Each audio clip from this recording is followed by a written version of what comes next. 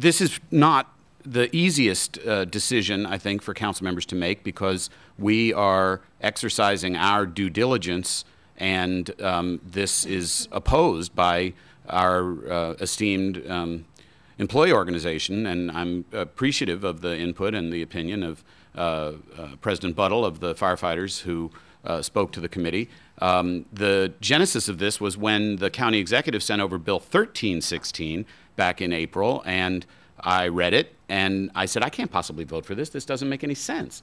Why would we extend domestic partner benefits to non-married partners when all partners now can get married? And as I looked into it, I understood that the state of Maryland, the school system, many state governments had, as soon as marriage equality became the law of the land, repealed the idea of domestic partner benefits. It's a vestige of an earlier time.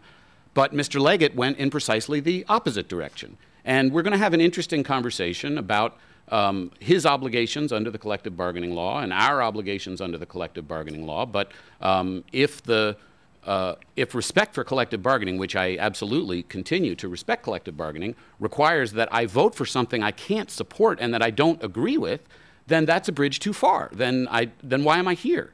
I don't think council members are elected to vote for things that don't make sense on their face, simply because they were agreed to in a collective bargaining agreement. That's not easy for us to come to terms with, but it is our responsibility that the taxpayers have given us. We can't vote for things that are out of step, illogical, aren't consistent with what our school system and the state of Maryland and other state and local governments around the United States have done, simply because the executive sent it over here.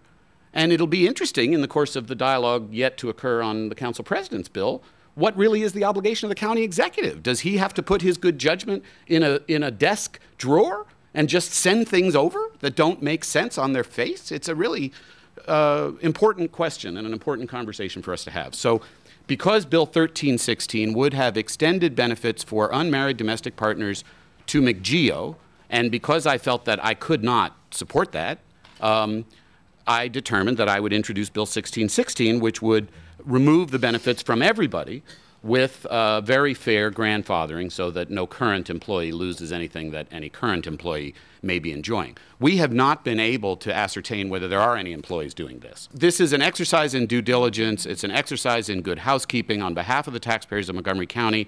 I regret that we're in disagreement with our esteemed friends in the employee organizations. We respect their work. I'm happy that the 85 domestic partnerships out of a workforce of more than 10,000 are not disrupted by this, but I do believe that the committee made the wise decision, and I encourage the county council to pass it. Mr. Elrich? No. Mr. Elrich votes no. Mr. Hooker? No. Mr. Hooker votes no. Mr. Rice? No. Mr. Rice votes no. Mr. Leventhal? Yes. Mr. Leventhal votes yes. Mr. Reamer? Yes. Mr. Reamer votes yes.